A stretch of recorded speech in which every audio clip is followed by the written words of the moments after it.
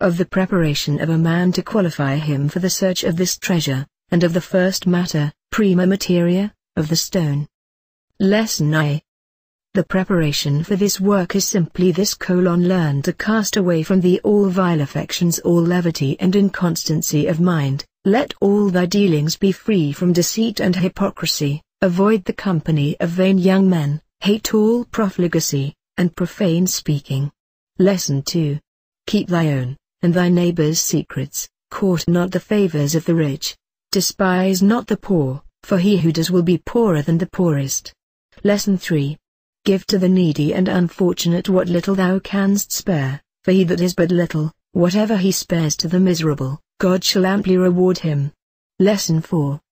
Be merciful to those who offend thee, or who have injured thee, for what must that man's heart be, who would take heavy vengeance on a slight offense?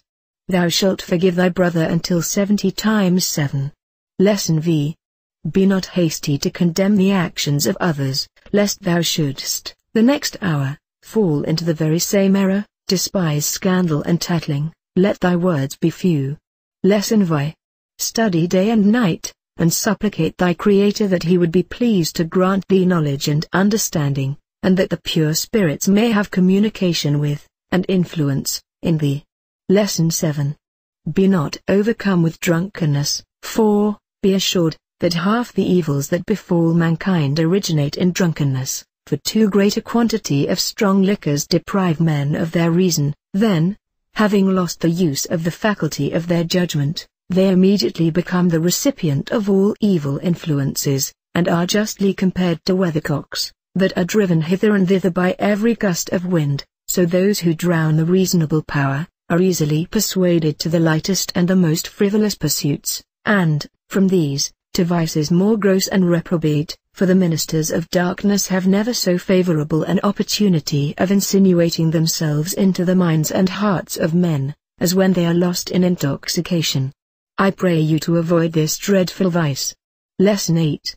Avoid gluttony, and all excess, it is very pernicious, and from the devil. These are the things that constantly tempt man, and by which he falls a prey to his spiritual adversary, for he is rendered incapable of receiving any good or divine gift. Besides, the divine and angelic powers or essences delight not to be conversant about a man who is defiled, and stinking with debauchery and excess. Lesson 9. Covet not much gold, but learn to be satisfied with enough, for to desire more than enough, is to offend the deity. Lesson X. Read often these 10 preparatory lessons to fit thee for the great work, and for the receiving of higher things, for the more pure thou art in heart and mind, by so much quicker shall you perceive those high secrets we teach, and which are entirely hid from the discernment of the vicious and depraved, because it never can happen that such a source of treasure can be attained merely to satisfy our more gross, earthly, and vain desires and inclinations, because here nothing must be thought to be grasped, or wrested out of this book, but to the fulfilling of a good end and purpose. When thou shalt have so far purified thy heart, as we have spoken is indispensably necessary for the receiving of every good thing, thou shalt then see with other eyes than thou dost at present. Thy spiritual eye will be opened, and thou shalt read man as plain as thou wilt our books, but, for all this, depend not on the strength of thy own wisdom, for even then, when we think our hearts secure, if we do not watch them that they sleep not, the devil, or his ministers, immediately take us at this unguarded moment, and tempts us into the actual commission of some sin or other. Either he excites our appetite for lust and concupiscence, or any other deadly sin. Therefore, using our blessed Redeemer's words, what I say unto you all, watch. Perhaps, I do not doubt, but there are some that will say, when they look at our works, this fellow is all rant, all preaching. He tells us what we knew before as well as himself. To such I say, let them read our book but twice. If they do not gather something that they will acknowledge precious, nay, be convinced that it is precious, to their own satisfaction, I will burn these writings, and they shall be no more remembered by me. To conclude this part, we say that the first matter, prima materia, Adam brought with him out of paradise, and left it, as an inheritance, to us his successors, had he remained in his original purity, he would have been permitted to have used it himself, but the eternal fiat was passed, that he was to earn his bread by the sweat of his brow, therefore he could not effect what was afterwards performed by some of his offspring. Hermes Trismegistus, that ancient philosopher, wrote touching the attainment of this stone, which he pronounced to be of all benefit to man, and one of the greatest blessings he could possess, and although his writings contain much of the excellency of truth, being wrapped up in such symbolical figures, it renders them exceedingly difficult to be understood, yet, if comprehended, they, no doubt, contain some very great secrets by which mortal man may profit.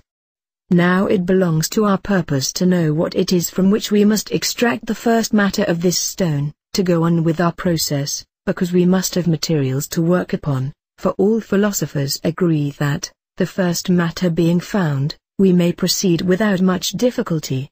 For the first matter, I shall speak as plainly as possible. First, the grand question in debate is where is it to be found? I say it is to be found in ourselves. We all possess this first matter, from the beggar to the king, every mother's son carries it about him, and, could our ingenious chemists but find a process for the extracting, how well would all their labors be repaid. The next question naturally comes to us: how are we to draw, or attract the secret matter of the stone out of ourselves? Not by any common means, and yet it is to be drawn into very action, and that by the most simple means, and in a manner that the attaining of the philosopher's stone would very soon follow it. I pray you, my friend, look into thyself, and endeavor to find out in what part of thy composition is the prima materia of the lapis philosophorum, or out of what part of thy substance can the first matter of our stone be drawn out. Thou sayest, it must either be in the hair, sweat, or excrement. I say in none of these thou shalt ever be able to find it, and yet thou shalt find it in thyself. Many great philosophers and chemists, whom I have the pleasure to know, affirm that, admitting of the possibility of transmutation, i.e., the first matter, must be taken from the purest gold. To this I say it must not, neither has it anything at all to do with extrinsical gold. They will say then that the purines of gold may be drawn from gold itself.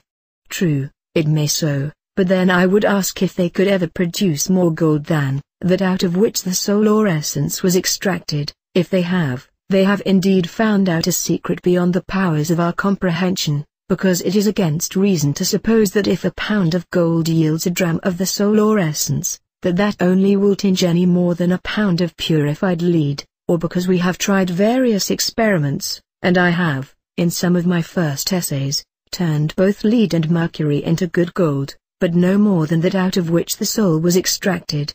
But, however, not to lose our time in vain and ridiculous disputation, know that whatever prodigious things or experiments have been tried with respect to the first matter, by external subjects, either in the mineral, animal, or vegetable kingdoms, as they are called, I say in us is the power of all wonderful things, which the Supreme Creator has, of His infinite mercy, implanted in our souls. Out of her is to be extracted the first matter, the true argent vive, the of the philosophers, the true ins of Commovis, a spiritual living gold, or waterish mercury, or first matter, which, by being maturted, is capable of transmuting 1000 pts of impure metal into good and perfect gold, which endure fire, test, or compel.